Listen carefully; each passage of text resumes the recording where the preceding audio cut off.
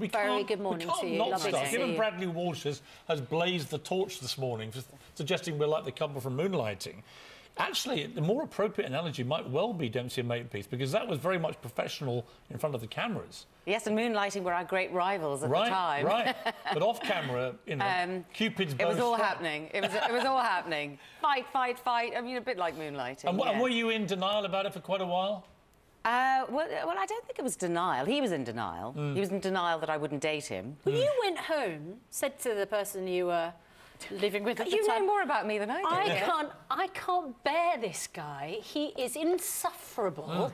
How Well, am I ever going to get through this? The parallels are really... It was he was a nightmare to work with. Oh, this isn't helping, Glynis. So you were working with somebody you found insufferable. In this building. Was a nightmare, who presumably you never imagined. Yes. No, it all started in this building. Presumably, you never imagined it could ever develop into anything romantic. No. And now we're just an old married couple and terribly boring. What was the moment, do you think, when you realised, actually, you'd been completely wrong?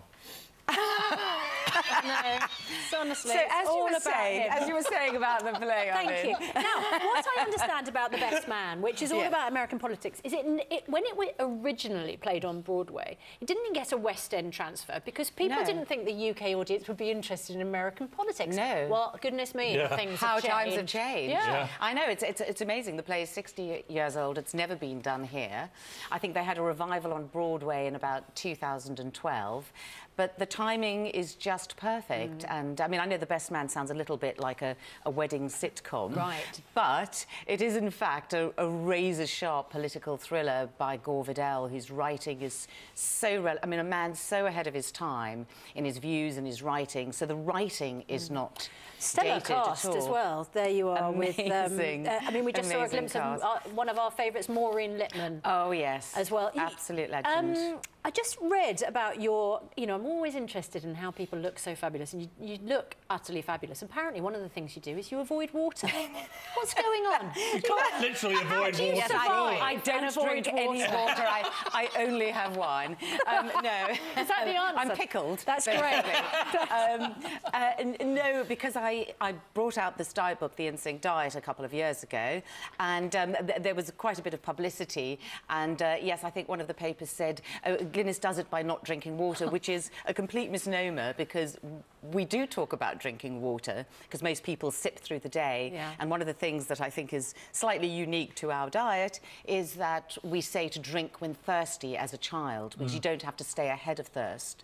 You know, the body works quite well, and it doesn't have to be babysat. So when it comes to eating, you don't have to eat all the time. It's actually good for longevity if you eat... So just drink when you're thirsty, Yoga's your big thing, right?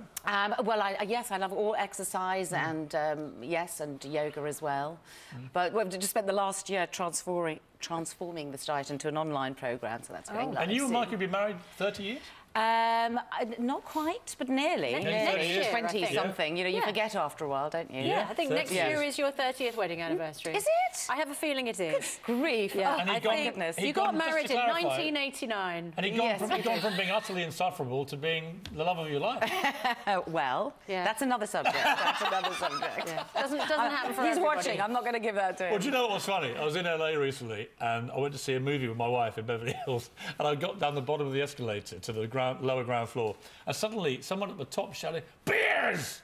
Like a big... And I thought, naturally, it's a fan. Yeah, you know? no so photos, I gave him the royal wave, hello, hello. And as I did, I was like, looks a bit familiar. Anyway, my wife said, who was that? I said, I think it's just a fan. And I said, although he did look a bit like Michael Brandon. And then the next night, I went to Joan Collins' housewarming, Where's the Clang? And Clang! Walked in, first person I see is your husband. He says, I went, Michael, I don't suppose... He said, I'm so sorry. I don't know what came over me, because he bellowed it. I know that. Anyway, it's lovely to see him. Typical. He's a great character. You are a delightful couple, and I think that there's a lesson for all of us. Yeah. Can I just say, the key word in that last anecdote was wife. Yeah. Thank you very much indeed. It's Hollywood. And I play a wife in The Best Man too. Hollywood, you have loads of wives. It's just perfectly normal.